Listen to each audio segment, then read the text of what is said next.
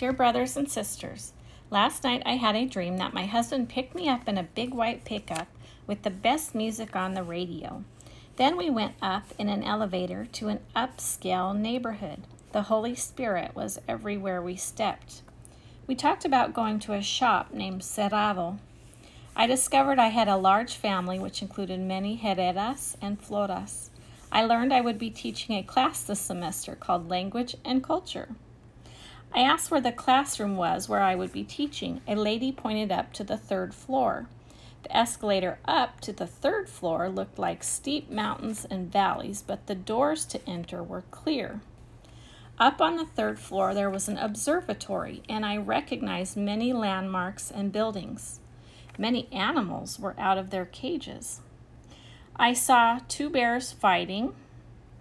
I saw large fishing hooks.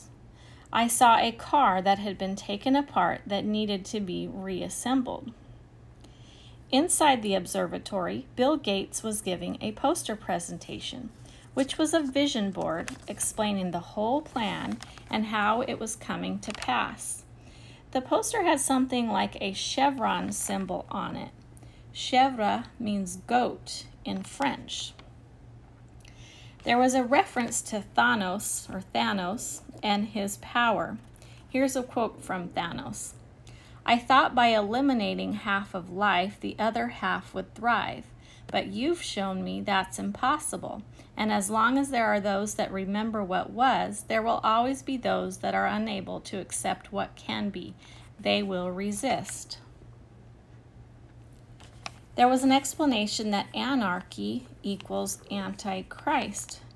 We know the Antichrist will be called the man of lawlessness. Anarchy is lawlessness.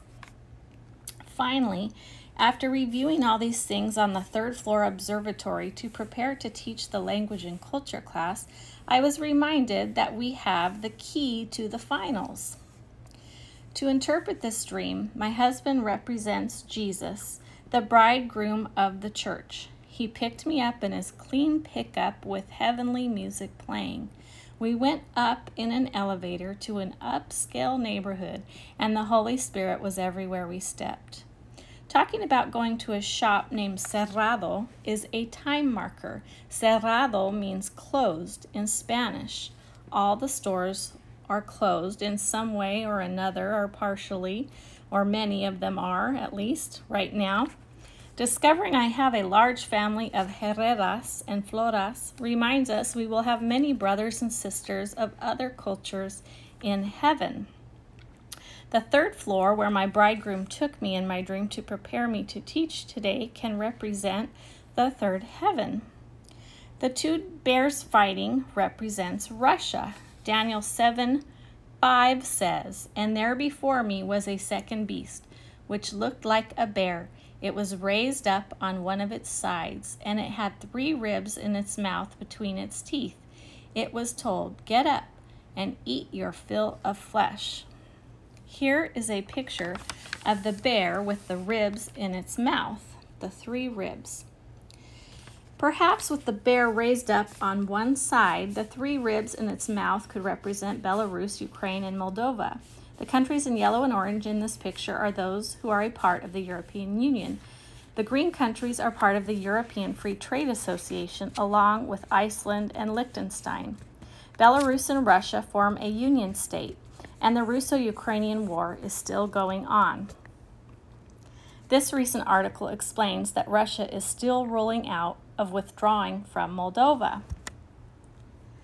On another side, perhaps the 3 ribs could represent Georgia, Armenia, and Azerbaijan. Here's an article that is recent, and it asks, can Russia mediate new clashes between Armenia and Azerbaijan?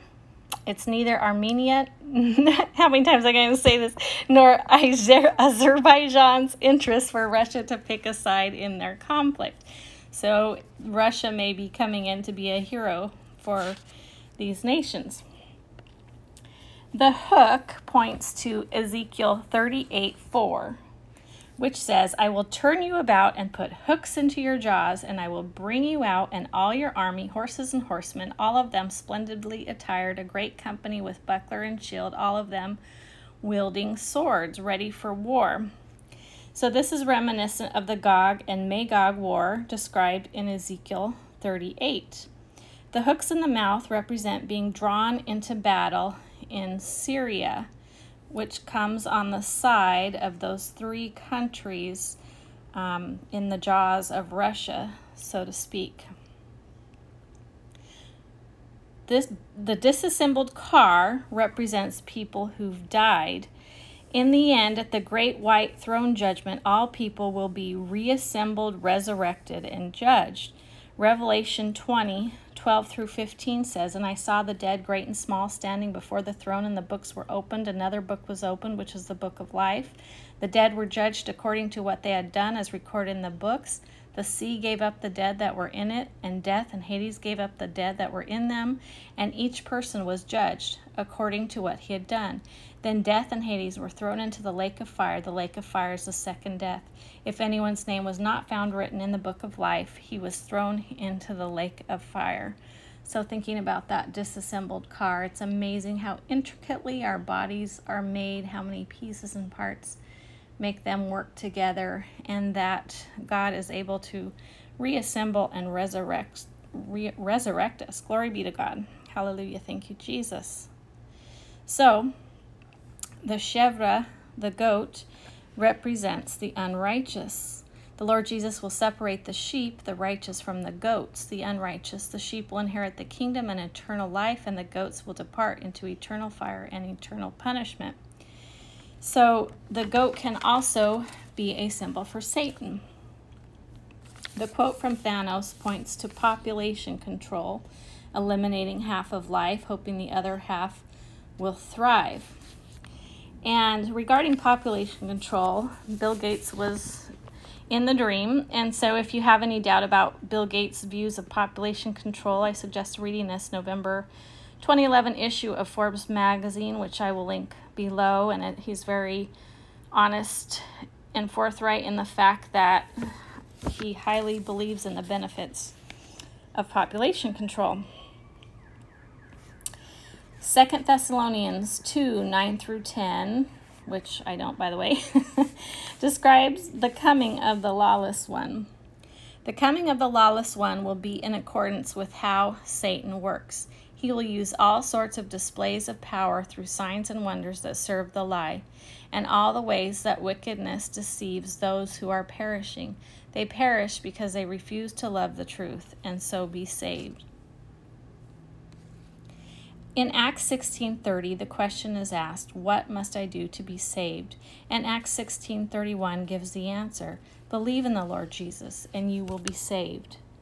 Jesus is the way, Jesus is the truth, and Jesus is the life. Thank you, Lord. Amen.